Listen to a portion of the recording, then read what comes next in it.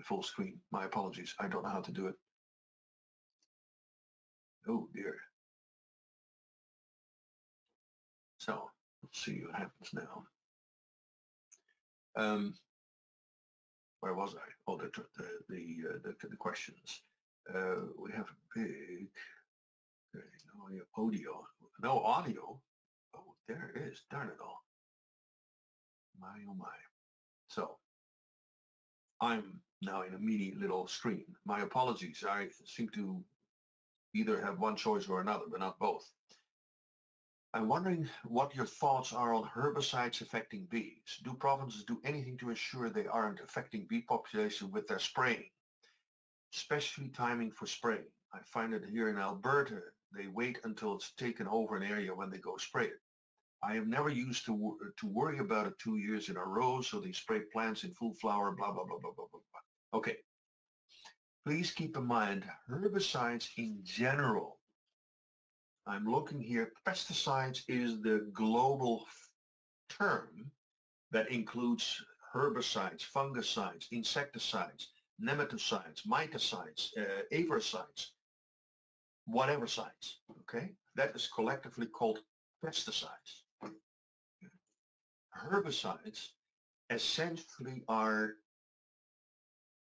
chemicals that mimic or act like plant pheromones, like hormones. They initiate certain processes in plants and cause them to do something, okay, or not to do something. And generally, that chemical pathway that has been developed to make this particular substance, whatever has been made, to work effectively on plants, that chemical pathway is not something that bees respond to. Bees generally have, it's a foreign thing. It doesn't work on them, okay? So generally speaking, and I'm using this as a generalization, in most cases, herbicides are pretty benign to honeybee colonies. So I would not worry about it in that sense. Now, you mentioned here, Julia, about the fact that you have also sometimes spraying going on flowering plants that bees visit. And even there, I would not be too concerned. Now, I would be concerned about it from a beekeeper perspective, that suddenly your beautiful floral source has disappeared. Okay, now that is a sad occasion. But in terms of poisoning, the risks are not that high. And the reason for that is this. When bees fly on a particular crop, and suddenly one day there is a guy that goes and sprays the stuff to kill it because it's considered to be a weed, and I'm not wanting to judge out here whether it is justified or not. I'm talking here strictly about the risk to your bees.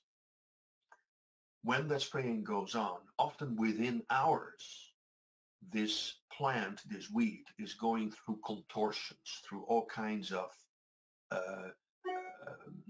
means of fighting this chemical. And it starts to shut down its nectaries most often. It starts to curl its leaves up and down and sideways and everything else. The bees that do happen to fly on this floral source, much of bee behavior in terms of the orientation and the way how they view the world and experience the world around them is through the olfactory sense. They have an acute sense of smell. When they fly onto a crop that suddenly has been treated with a chemical, they are most often repelled by this smell, by this herbicide, and they will cease to fly on that source very, very quickly. Okay. There may still be a few of these bees that still will fly and bring some of the chemical back to the hive. The amount, the actual quantity of herbicide that is brought into the hive in comparison to all the other bees that fly and bring stuff in is so minuscule, is so small, that I would just not be worried about it. Bee poisoning mostly takes place when you deal with a pesticide that does have an impact and a chemical pathway into the bee. And there we are talking about insecticides, such as the neonicotinoids. And we talk about, in the past, we had, of course, the carbamates and the organophosphates and the organochlorines. These were all terribly hard chemicals, okay? And in fact, these hard chemicals, the carbamates, the organochlorines, and the organophosphates, were replaced in the 80s and then steadily replaced in the 90s with this new series of insecticides called neonicotinoids. Okay, and these are all by definition nerve poisons. That is what they do, and they are posing a risk. But herbicides in generally don't. Now, one caveat in all of this is true, and that's why I must mention it. Not that I have detailed information available, but with the use of all these different chemicals, there is also the danger, and it is some researchers specialize in studying this, it's called synergism. That is the interaction of different man-made products that are inside of the hive or inside of the environment. So, for example, as beekeepers, we use a very, well, quite an attractive product to control varroa mites. We use formic acid. In a previous session, I mentioned to you that formic acid is the simplest of all the organic acids. It's very volatile, and it is very reactive. It reacts very readily chemically with other products in the environment.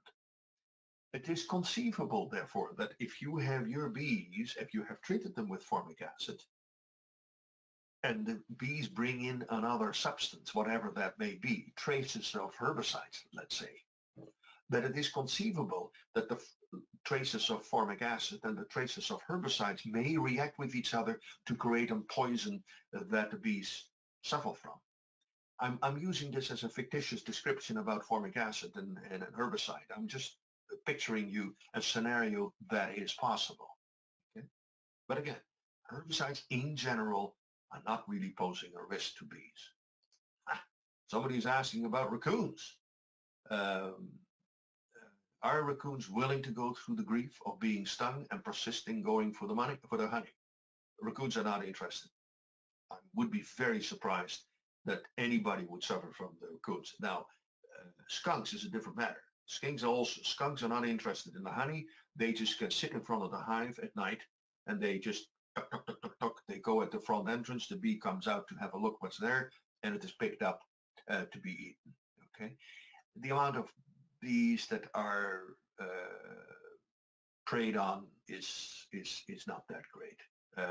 I guess you have more of an trace of the odor of skunks around your hives, that it is more bothersome than the number of bees that you lose. Okay, so I wouldn't worry about it. Raccoons generally are not that interested, and honey is not something they really want to get involved with. If they're interested, it's most often that they like the brood, the bee brood. That is far more nutritionally better for them. Let me see. Are wax moths a problem in BC? Yes, there are. Well, yes, sometimes it is. For beekeepers who leave their empty hive equipment stored for a long time in an area that is not bee tight, you have a good risk, a good chance that wax moth, the lesser wax moth, will move in. And the result of that is that you will see quite a bit of damage to that stored equipment. If you have a little bit of stuff that is affected by it, a very effective way of it is you just put it back onto the colony and the bees will clean it out in a very short time. Now there is also the greater wax moth, and that one has reportedly been found in British Columbia on occasion.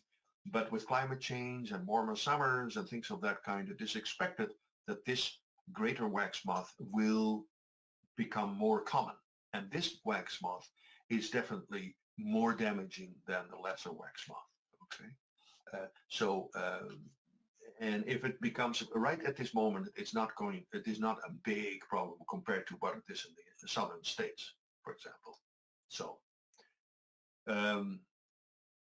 Somebody is asking me here, William, about what size box would you recommend for a brood chamber? Datent, the 3/4 ounce, the medium-sized box, or the deep box? Well, it's entirely personal preference.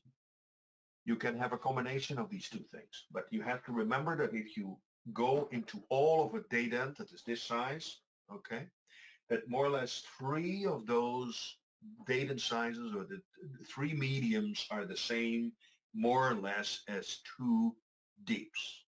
Okay. There are some beekeepers that have both deeps and mediums. I find that a pure, because you deal with 2 sets of equipment. It is far better to standardize everything so that you have all of them are mediums or all of them are deeps, whatever you prefer. The mediums are a bit more expensive because you have more manufactured material by volume. Okay, but the advantage is that if it is good equipment, particularly here with the dovetailed affair, that is very sturdy. If you look after it, you have these things for many, many years, and they work beautifully. And datent frames are as readily available as full depth frames. So there is no difference there. Okay, but that is a preference. But you know, young guys, yes, they like to have everything deeps, and as you get older, you become wiser, supposedly, and then you start to favor these ones more because they're much easier to handle. That's all. It's all personal preference. Okay. I will be receiving a nuke in the spring. Should I check for mites right away? No, no. Wait for a few weeks and then you look for mites. You have to assume that when you get your nuke in the mail or delivered or whatever, okay, that is probably in June. By that time, these bees go, you know, full steam. They are healthy. Your supplier has made sure that they are not riddled with mites. That doesn't mean there are no mites in it. That may be an occasional mite. Don't worry about it, okay? So let them establish themselves first. Let them have a nice run at it. And 2 or 3 weeks down the line, then you go and do a mite test. Okay? It's going to be, and by the way, the first year is always what they call the glory year. You know, your bees are doing so well that you suddenly come to the conclusion, I am the best beekeeper. Oh, phenomenal. The challenge of beekeeping mostly starts in the following winter and beyond. Okay, keep that in mind. So your first year is always going to be successful, largely because you're getting bees from someone else who has gone through the trouble of keeping them clean and healthy and all this stuff. Okay, so somebody is asking me about what temperature and time of the year can you use the gadget that heats up the powdered oxalic acid. Okay, so that is basically a little metal cup with a long stick or a metal stem and a handle and an electric cord that goes to a battery. If you have electric power next door, then that is fine, you can use that, but often they work on 12-volt batteries, and so you can carry that in the apiary. And what it is that in this little cup, you put in your crystals of oxalic acid, you turn the darn thing on, and 30 seconds later, about 30 seconds later, all the crystals will just, well, evaporate or sublimate into a gaseous condition, and you can close the hive off, and so the fumes are then inside of the space of the hive, and the gases go through the filter, through the, no, not through, I mean in between the frames, and it will treat all the bees. And the bees, if they have any mites, the mites will loosen their grip and they will fall down. Okay. You can do that at any time. There is no temperature sensitivity associated with it. It is mostly with the well, unless it is very hot, you shouldn't do these. It is an irritating substance to the bees. So if you do that in the height of summer and outside temperature is 30 degrees and you start to fumigate these bees, that causes more damage than good. I would recommend that you are very careful there and you do it generally in the fall or spring season and when there is less brood available. Okay. These devices do work quite well. Have you heard of the Varroa gate from Bayer? Yes, I don't want to go into that now because it is not readily available. And some of these gadgets that beekeeping or organizations put together are often nice concepts, but are not necessarily proven to be very effective. Or if they are effective, they sometimes require a lot of management activity around it. And beekeepers often don't want to do that. So um, try some of these things when you have become good at basic beekeeping, and then you start to experiment and try things out. Beekeepers love little gadgets, there's no question. And, it is always seeking the better mousetrap type of situation. So another question here, I put a half pollen patty in November in the hive. It has been sub-zero since then, except for the cold, odd day when they broke cluster in a cleansing flight. So I don't imagine they use the patty. Now the question in my head would be, Mr. Bruce, is why would you want to put in a pollen patty in November? Try to think about what you're trying to do. You probably want to look after the bees to give them a nice meal, but essentially you give them an input of nutrients, protein, which causes them instinctively to start rearing brood. Well, when they start to rear brood, they probably don't have the temperature to control it very well, so the brood is probably going to die. Also, you may also stimulate any varroa mites that are inside of the hive. Please respect the fact that the bees are wintering. And in the wintertime, they don't have access to pollen. They don't have access to food sources. They have to rely on stored materials. So I would refrain from stimulating the bees in the middle of winter. Let them be, or late fall, let them be wintering on their own. Let them be doing their thing, okay? You should make sure to have your colony in the right condition in the fall season to prepare them for winter. But when the winter is finally on, don't do anything. Don't disturb them. At least that is my recommendation, okay? Oh, yeah. So I hope that you, I know that now everybody can see me in a full screen. I mean, knowing me, I mean, I would necessarily find it necessary to see me in full screen. But anyway, um, sugar syrup, 2-to-1. That's always the same one. 2-to-1 means 2 parts sugar to 1 part water for sugar syrup, okay? So that is a thick syrup. So what you do normally, you put that here, in the kitchen rather than somewhere out in the field. And I would suggest that you have a big pot where you do this, and with a cordless electric screwdriver or driver, you put in one of these paint mixers, these things that you can get at the hardware store to mix up or to stir paint. And you just stand out there, you just do that, and the sugar will dissolve much more readily. You have to warm it up, not cold water, just warm water. Not hot, because if it is very hot, it may start to caramelize the sugar. You don't want that. So at room temperature of 30 or 40 degrees, somewhere in there, that is great to dissolve all this sugar. Okay. And you get a ratio of 2-to-1. And then you let it cool down a little bit until you have it at about 20 degrees, and you're going to feed it to the bees, and the bees will love you forever. That's, oops. So we are surrounded by orchards. Should we be worried about all the chemical sprays? Yes. Well, yes and no. Orchard growers, crop growers are very aware that they will not have fruit set if they are actively destroying the bees. Their label requirements are also such that they put restrictions on when they can spray. Generally speaking, bees are kept very successfully in orchards environments in the Okanagan at the time when there is flowering taking place. At flowering, the orchardists are not permitted to use any insecticides or products like this. They may, if it is a very wet spring season, they may be forced to apply a fungicide. That is quite possible, but generally fungicides are also not expected to be of great impact on bees, although that has been challenged in recent research.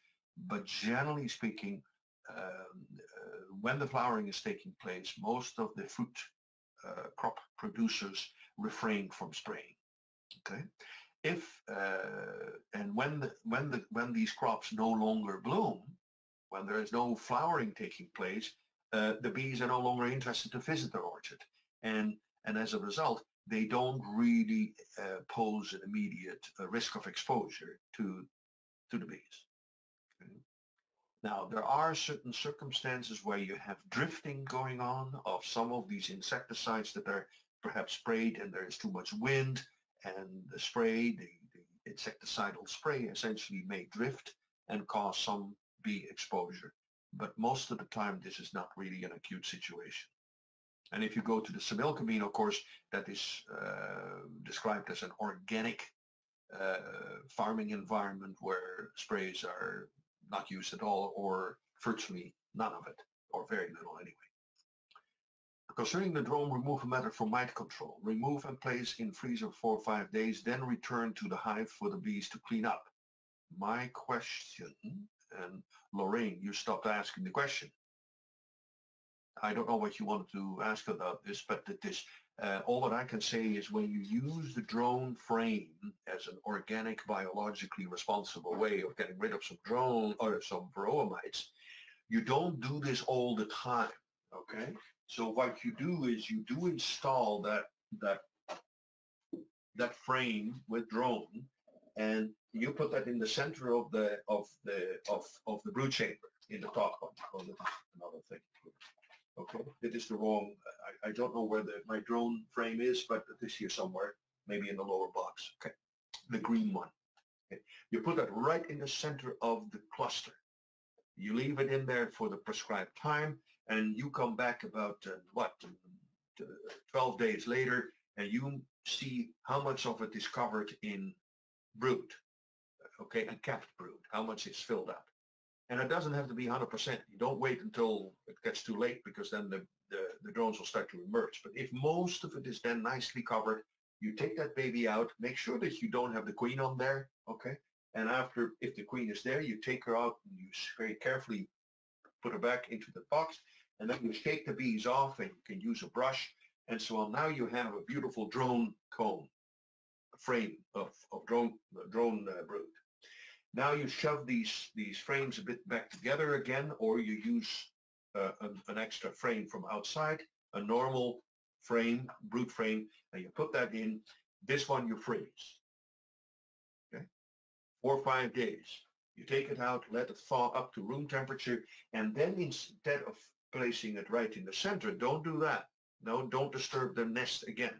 But you put that here at the very edge, or the second frame in. So the second frame, you take that baby out and you put the drone comb there. That is, and if you do that at day 12, it means that much of that brood has just been capped by the bees. In other words, the drones have just entered their cocoon stage. Okay, so they're still very soft-bodied. They're still not formed as an actual total drone yet, but they have all the mites in them as well. That is the time to take it out. Now, if it is 12 days or 14 days, that's fine. But don't wait until day 23. Not only are then the first one emerging, but by that time, these drones are almost fully developed, and they are much harder to be recycled by the bees than if they're still soft bodies at day 12 to 14 or something. Okay, and you put it on the side so that you don't have the risk that the queen will promptly go back in and start laying eggs in there again. Okay, makes sense. So that's the effect. Oh, and don't do this all the time. You do this maybe twice over the season. So one time in April, for example, or May, and you do that one time in July. Again, this is not sufficient for controlling the entire mite population. Mites are able to reproduce much faster, but it is a very complementary pressure-reducing activity, okay, without chemicals, without anything. So it is helpful, but it is complementary. It's not sufficient as your principal mite control strategy. Okay? I hope that was the question. We live in the interior. Are you in favor of using sugar fondant? And approximately when do you suggest putting them into the hive? Uh, the drawback of fondant is this, that yes, it is okay, but often, particularly when you are in the southern interior, I don't know where in the interior you are, but but the problem is that if you it can dry out, and when it dries out, it becomes a cement block. In other words, it becomes almost non-accessible to the bees, or harder for the bees. They have to work hard on working on the fondant, but it is okay. Right now, in the last few years, there seems to be quite a few people that now suddenly like fondant. I don't know. It's sometimes a little bit on a flavor of the month type of thing. Sugar syrup has always proven to be a very effective and an accommodating means of feeding the bees. But I would suggest try it out, and if you have more than one colony, give them 2 different treatments and see which one is doing better. You have to do perhaps a little bit of experimenting to see in your area what is the best way to go about doing this. So this might be a silly question. There are no silly questions. But when we do monitoring for mites and have to collect 300 bees, are these bees live or dead? No, no, no. You have to get live bees. That's the problem, Eva. Collecting a bunch of dead bees, well, you won't find too many mites on them. Okay, so and that is the problem. What you do is, again, I mentioned this last week.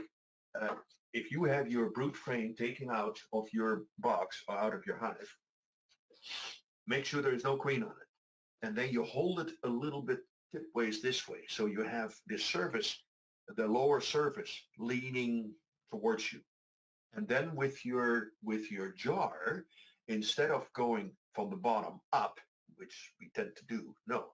What you do is you very carefully, you put it against it gently, and the bees are all over. You gently pull it down, very gently, and the bees just roll in.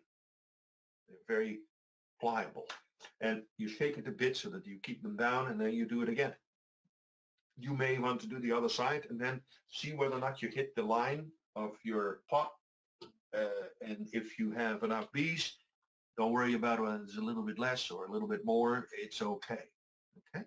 And then you do your test, either icing sugar method, and then the bees will stay alive, or you do, and you'd have to do that a couple of times, at least, with the icing sugar, shake it out again, and so on. Or you use the windshield wiper fluid method, and that tends to shake out more mites. Okay. That's the way to do it, and I would think it's an effective way of going about it. Okay? Now, for those of you who are saying, "Gee, but I don't even have 300 dead bees to measure my pot to find out where that line is." Well, between you and I have figured out that if you want to have your beautiful mason jar with the line, what you do is you put in your favorite wine glass, or you measure 175 milliliters of water or wine, why not? And you put that into the 175 mils, and you pour that in, and that is where you draw the line. After you've drawn the line, you can drink your wine. And in that way, you have more or less your standard 300 bee volume. Okay, so and again, the key here is that this test is not that accurate, but it is sufficiently accurate for you to get, over time, to get a pretty good idea of what's in that hive. So, okay, let me just see here. Is there a good way to find out location of hives in your neighborhood? Yeah, your backyard. The question is there a way to find out locations of hives in your neighborhood? Oh, sorry. That question is trying to find out other bee hives, bee colonies. Yeah, the best way to do that is not go drive around and look over anyone's fences. I would suggest you join a local bee club, and pretty soon you will find out where the principal players are. I would not expend a great deal of energy and interest into where other beekeepers are in my neighborhood. The density of beekeepers in a neighborhood will always be low unless you're living in Slovenia or something, where I think just about every family member in the land has a beehive, but out here that density is not that high. Okay, but it is a point, an important one, in that beehives are exposed to the import of diseases from bees that come and visit, and that is the way how varroa mites in particular spread very rapidly throughout an area, because the drones, these darn drones, they love to visit other hives and check out whether there are any virgin females coming online, virgin queens, and so that is why they are continuously on the prowl, so to say. And so they often carry a souvenir in the form of some mites. So so I would and basically join a local club. A local club is often really good to get your first feel as to what's going on in the neighborhood or in the area. In Victoria, there are significant issues with yellow jackets, and I'm wondering what all I can do to help my bees withstand this pest. Well, there are some interesting things. Beekeepers, like many of us, we don't do anything proactively. We wait until it becomes a problem, and then, oh God, now we have to do something. My recommendation with wasps is twofold or threefold, is this. Start controlling your wasps in May, not in July and August at the height of barbecue season, and as soon as you're in the backyard, the wasps are there. No, if you put in a trap in and around May, what happens then is you're not trying to kill the whole wasp population, no, but you reduce or temper the population expansion of the wasp population. And these are mostly yellow jackets. How do you do that? Well, of course, you can go to a nice garden supply shop and you get yourself your beautiful, fancy, wonderful wasp traps. But a very simple one you can use is you have a 2-liter pop bottle and you cut off about the top 1/4 of it, okay? And then that top you invert and you put that there, you tape it, and so you have essentially a tubular, container with the top facing down. And then all what you do is you put in maybe 2 inches of lovely sugar syrup. You don't even have to put food coloring in, although you could do that to make it extra attractive. And in no time, the wasps will be there. Okay. And of course, they're not smart enough. They go in and they will not be able to get out and they drown. Okay. And if you do that on a steady basis, you will not eliminate the local wasp population because they are important for the ecosystem, but at least you reduce the pressure. Second thing, make sure that you don't have food sources available to them. Open garbage cans, particularly close to schools. Lots of kids eat half their sandwich and then the rest of it's tossed. Well, you basically set the dining table for the wasps, and juice cans and all these things. Even if there is still a little bit of liquid in there, that is what attracts the wasps and support the wasp population. Thirdly, when you are getting into July, don't wait until August when they become a problem, but in July, somewhere in the middle of July, you put in the entrance reducer. Bees are far better in protecting their nest when they have a strong population and they have a small entrance to defend instead of a full one. Last but not least, you have also, and I was at Apimondia, the big conference in Montreal last September, and that was really fascinating. What they had done is that was a New Zealand producer and or manufacturer. They had a standard entrance reducer, and then they had a little device that was basically a very flat piece of plastic, only a few, maybe a 1/4 of an inch high, and there was just an entrance and a tunnel, basically a tunnel, a flat tunnel. And then at the end, it was about 4 or 5 inches long, and then at the end they had basically a round opening or a square opening, whatever it was, to the top, so the ceiling was removed. So all what the bees had to do is they had to walk through this tunnel, and then they came to the end of the tunnel and they could go up to their nest. Now, what is the significance of that? Wasps don't like to walk through a tunnel. They are kind of scared. And that makes me think, there are some people that have tried to put a display hive inside of their house or something, you know, one of those things with plexiglass on both sides, and you can beautifully, you can for display purposes, you can look at the bees and so on and so on. So often bees are then having access to the outside world through a tunnel. So I am thinking there may be some beekeepers who will, instead of this plastic device that can be purchased from New Zealand, that instead that they can install a queen or an entrance reducer by drilling a few holes in it and some plastic tubes that are maybe 3 or 4 inches in length. And I just wonder whether that will prevent these wasps to come in, because wasps are kind of, you know, they get nervous, but they know they don't have an escape route. Okay? It's like your standard break-in artist, your you know, your villain.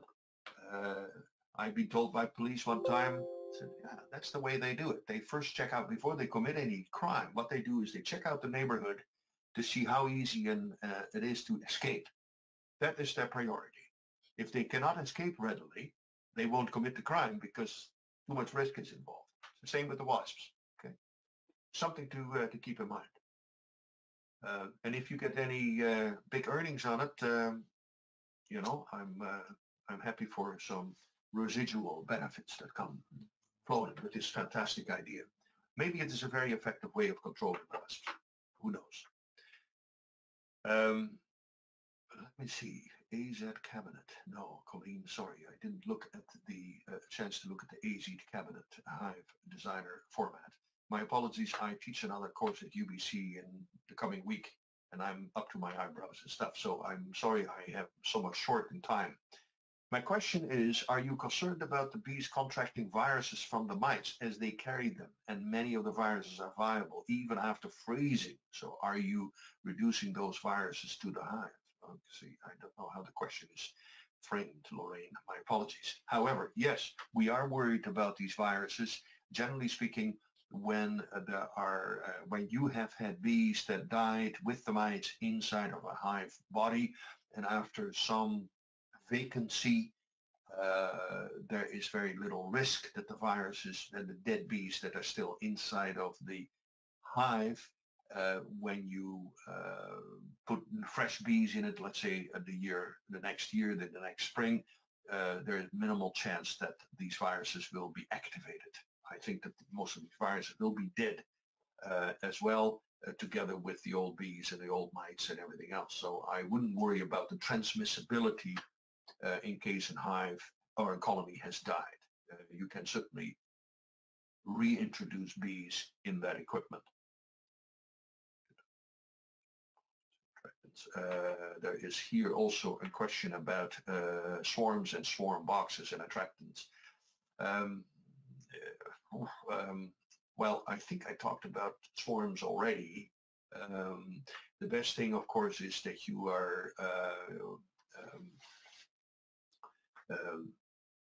again, swarming season is in April and May.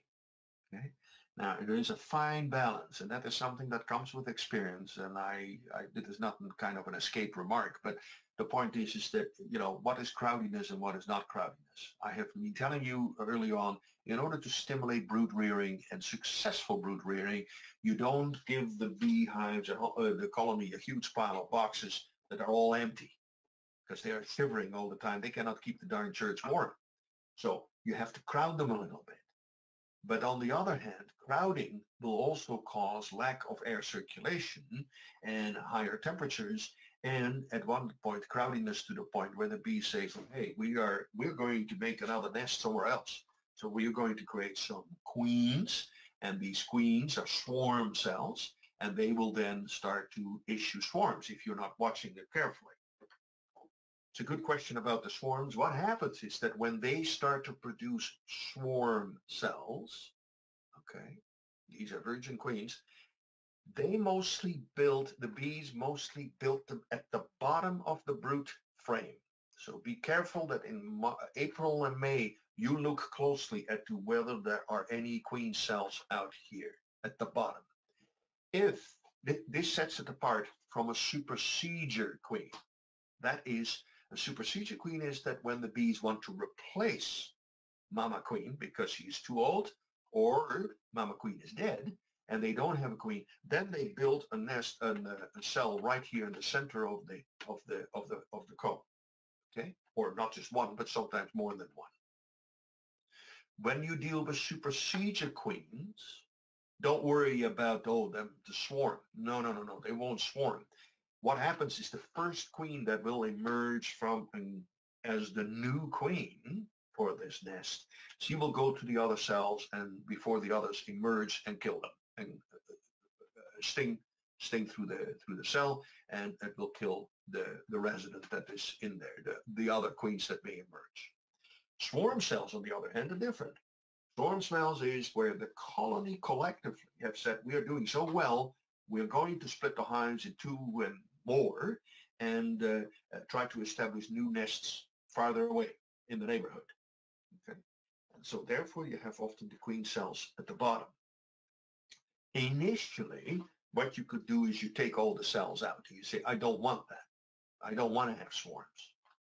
An alternative is the Demaree control method. And I had sent this to you, and that was this baby of a hand sheet, with these colors. Please follow this because it works very well. It's a very foolproof way of keeping the same number of colonies, but splitting it, reducing the risk that you end up in the neighborhood with bees in the top of the tree. Okay. For those that would like to have another hive, well, then you basically can split them into two. You basically create an artificial swarm, is what we call it. Okay. And in that case, you can move, etc. I talked about this 2 weeks ago, I think. Okay. Swarm control, yes. It's a fantastic and a magical thing that happens when they do emerge and fly off. I mean, a very intimidating process to look at, or for people who are unfamiliar with beehives. It's phenomenal to see. So let me just see here what else is there. You're at full screen now. Well, that's fine. That is great. I have a full screen. Everybody has a good full screen.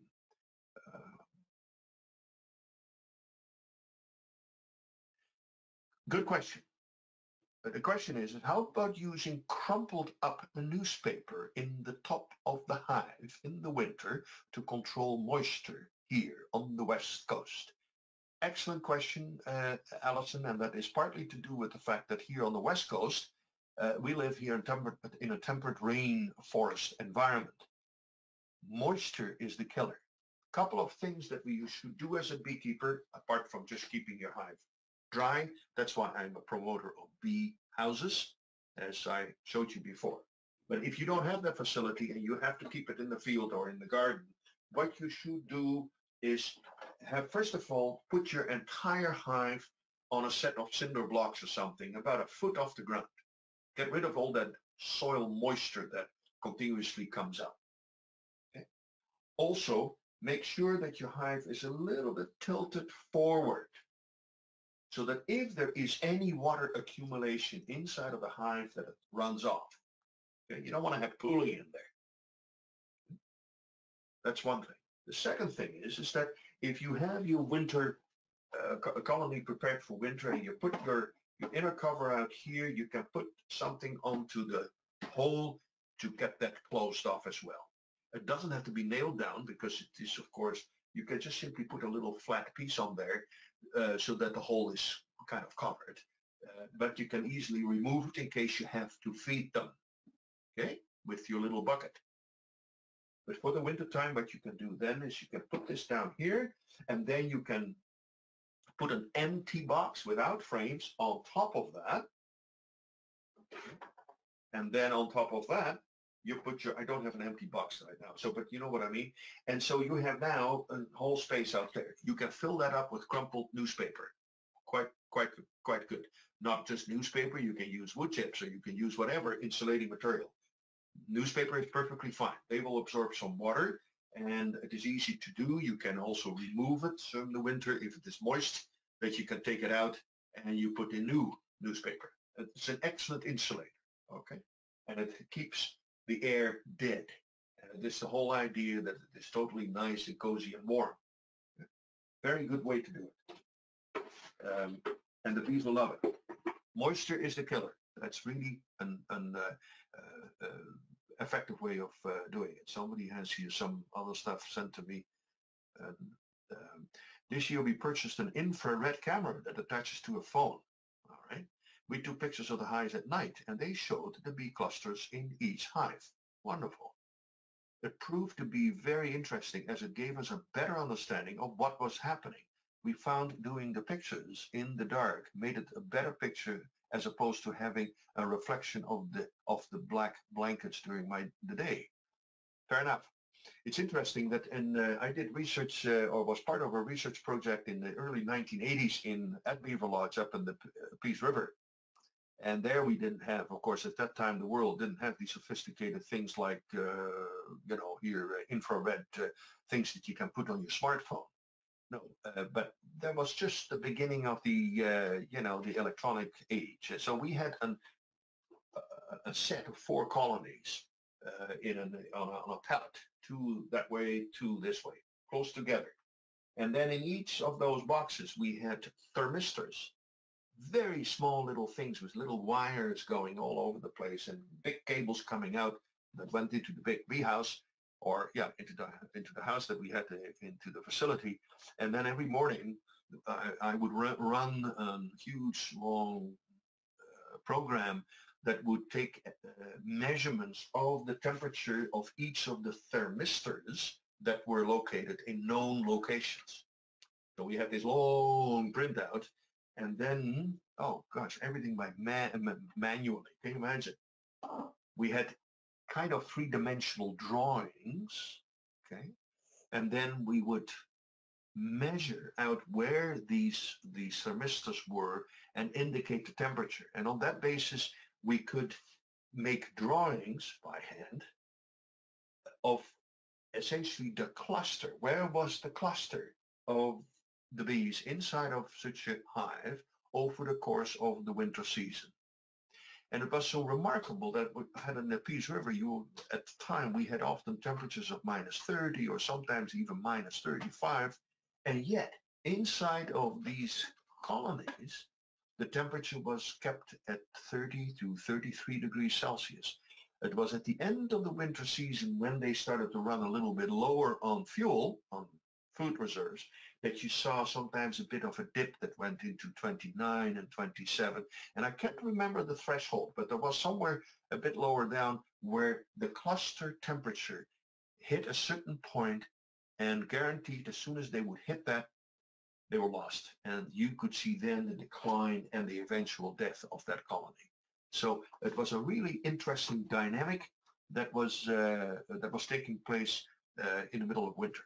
So it's there are a lot of wonderful things that are being done. So can you get nukes in the 3/4 or Dayton size? Excellent question. No, you cannot. And it's a good point because it's something that I thought of mentioning. And I know it's getting late here, but so here we have a full depth frame versus the other one, which is the medium size. So typically when you purchase a nuke or order a nuke, you get a little box, often a cardboard box, specially designed for this, with 4 frames in it. All full depth full depth frames. Sometimes of questionable quality, but not notwithstanding. So what I would suggest is this, and if you have decided to have everything in medium sized, you should have 1 box in full depth to accommodate this, okay? To accommodate your nuke purchase. And so what you do, you can do various things. What you can do is you put your full depth super there, and you transfer out of the cardboard box your 4 frames of your nuke into the bottom box. Now there will be an empty space on these sides. What you could do is fill that up with a few of those medium-sized frames. See? And you can just put them in there. They will not do too much activity because what happens is that the bees will have something to hold on to keep it a bit warm, particularly the frame with the brood. But very quickly, the queen and everybody else are going to be tempted because of the temperature regime to go into the medium box that is above it. And it is a question of getting her to start laying eggs in your medium frame box. Okay?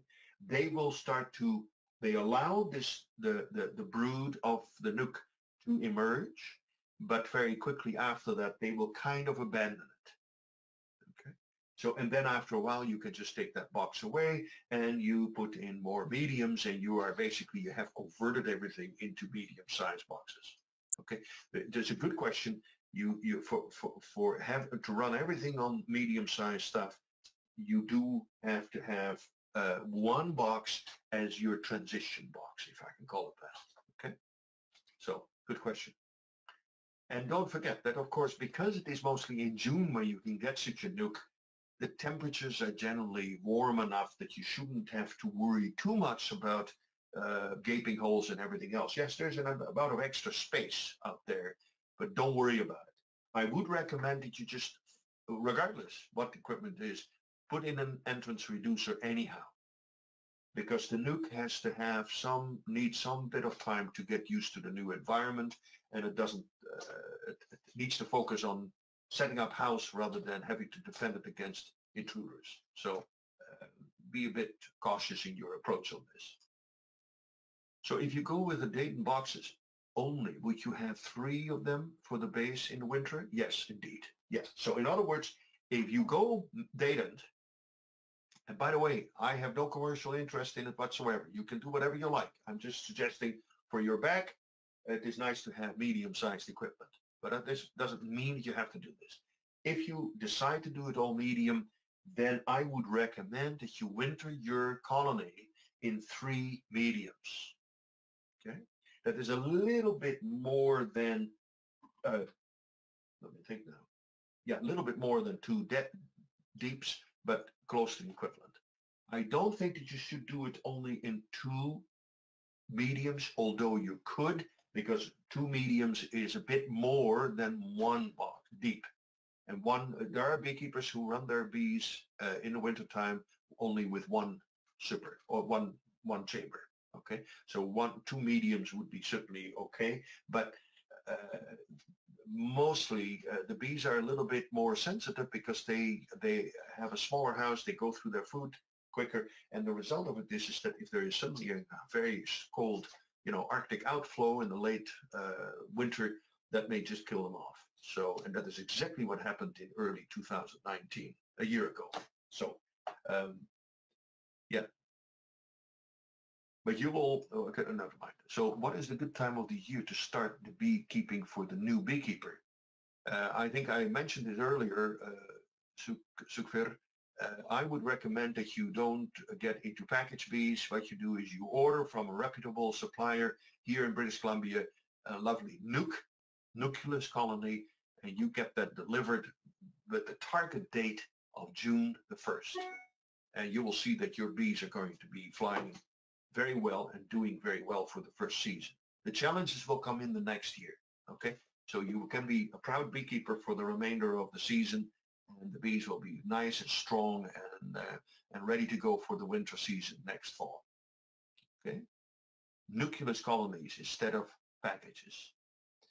Are you coming in Canada? Let me just see here what else is there. Would you suggest a sugar board in early spring or in the fall? It's early spring. A sugar board is better. In the fall season, a sugar board is basically you have sugar sitting on the inner cover like that to feed the bees. Is not sufficient in the fall season, and it is clumsy because they have to go through all the energy of storing it and everything else. No, sugar is often given to them in the spring season simply as a short, quick supplemental feed. Okay. Liquid is by far the most versatile format. Minimal amount of work for the bees and they can readily absorb it and consume it instantly.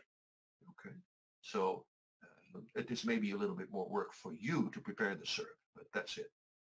You mentioned 80 pounds of sugar syrup to feed them in the fall. Is that for each hive? Yes, it is for each hive. Yeah, that's right. You'll be surprised how much they take. But then you can also expect a lot of honey to come from it. Okay?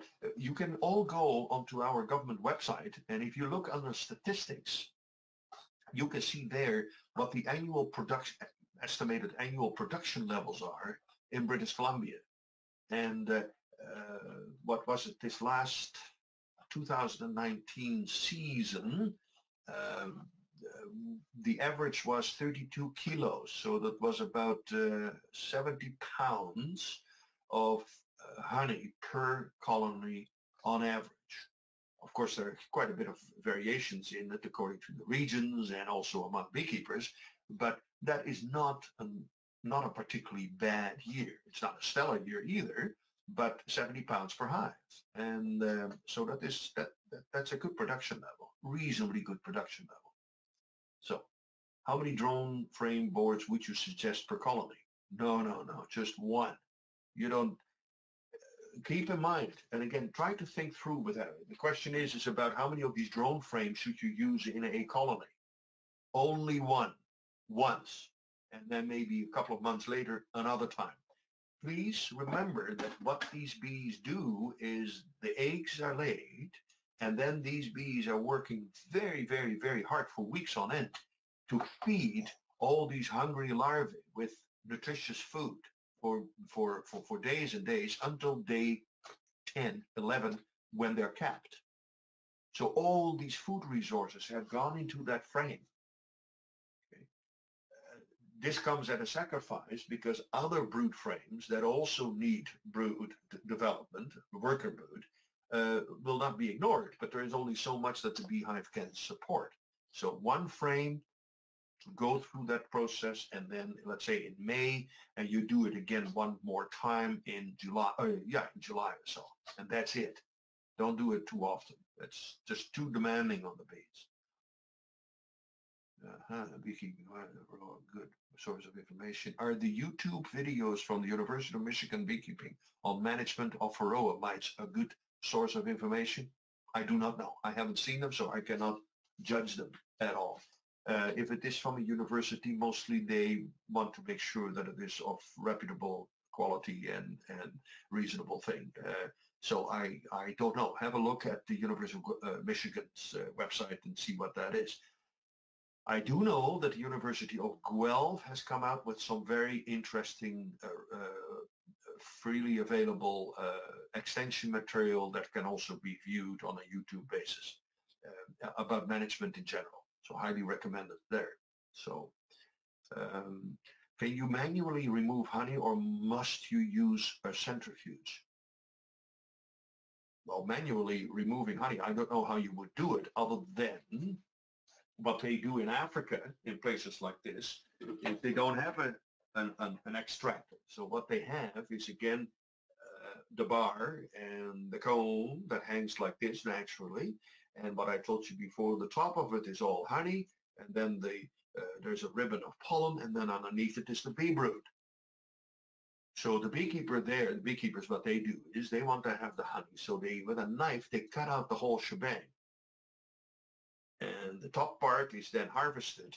And sometimes there's a bit of a feeble attempt to stick that comb with all the brood kind of against that top bar. Of course, it doesn't hold it and it will fall down, but they try to preserve it a little bit so that the brood can still emerge. You're really talking more about raiding the colony. You know, there is often quite a bit of damage and loss involved. And that is the quality and the attractiveness of standard equipment, that you do much less damage and you can reuse the frames accordingly. And with a clean excluder, you can separate your brood from your honey production. And that is what makes it attractive. But manually removing is you cut that out with a knife, and then you need a press to to separate the honey from the wax. Now, you have some people that have a specialty thing. What they do is they get combed honey, they put in a pot, that makes it very attractive. And there is a certain procedure involved with that, where you put special frames into your honey super that will produce combed honey. And you can look that up. One of the names is called Ross Rounds. That is R-O-S-S, Rounds. Google it. I don't want to go into all the details, but that is one way of getting combed honey. Recognize that it is lower production levels than extracting honey with a centrifuge, okay? But it is one of the things you can do. Wonderful gifts for Christmas, I can tell you that, that's for sure. Will a wasp trap catch my bees as well? Yeah, there may be an occasional bee coming in, depending on how rich of a sugar source you make it. If it is very rich, or if it is typically actual juice like orange juice or something, the bees generally are not interested in that. The wasps are. Okay, so if you make it too rich of a sugar syrup in your wasp trap, yeah, the bees may come in as well, and then they will die. So let me just see what else is there. Anyway, I think that we have come to the end, because it is now just about 12 o'clock. And there is one question here. Do you have a list of reputable BC suppliers of nucleus colonies for purchase that you could email out? No, but I would recommend what you do is you go onto the BCHPA website, Google BCHPA or BC Honey Producers Association website. And there is a link to the BC Bee Breeders Association, which is an affiliate of the BCHPA. They have there a list of members and reputable queen breeders here in British Columbia. If you want to get into purchasing and ordering a nucleus colony or two, do so now, because there's nothing better for these producers to provide you with a high quality product that they had plenty of time to produce. And here's the BCHPA newsletter. Again, I'm only a member. I'm not part of the organization itself, but we work very closely together, of course. And the BCHPA brings this out, this quarterly newsletter on a quarterly basis. Really worthwhile, and there is always somewhere in there a page with a listing of their members of the BCHPA. So that is a good source for having it. It's right here. I can see it now. This is what you see there. BC Bee Breeders Association, and then there is a listing of all these characters in there. Okay, so it's easy for you to find it and go from there. I cannot place any particular preference one over the other. I just don't know. And secondly, if I promote one, then the others get upset that they haven't been promoted. So the point is that I think that all of them are honest and genuine, dedicated beekeepers that will provide the best possible product. Okay, we've come to the end of our webinar series. I hope that, well, you learned something. And I hope that you can go over some of the materials that I have discussed and revisit maybe these recorded sessions, that you can also revisit the PowerPoint presentations and see what I have presented and how that fits with the presentation itself. I will be sending all of you an email about 2 weeks before the end of the contract, so that you have still a last kick at the cat in terms of looking at the material in question to see whether or not you have anything that you still want to see. In the meantime, you can of course always email me, and if you have pertinent questions, and I will try to answer them when I have some time. This coming week I will not have time because I will not be in the office, but after that, I hope to be able to answer some more of the questions. So I wish you all a great success and in your beekeeping efforts, and that you and try to commune with the bees, have fun with them, and if you're a good beekeeper, they will be thankful. Okay. Best wishes to your beekeeping career. Okay. I hope you enjoyed the course. Thank you.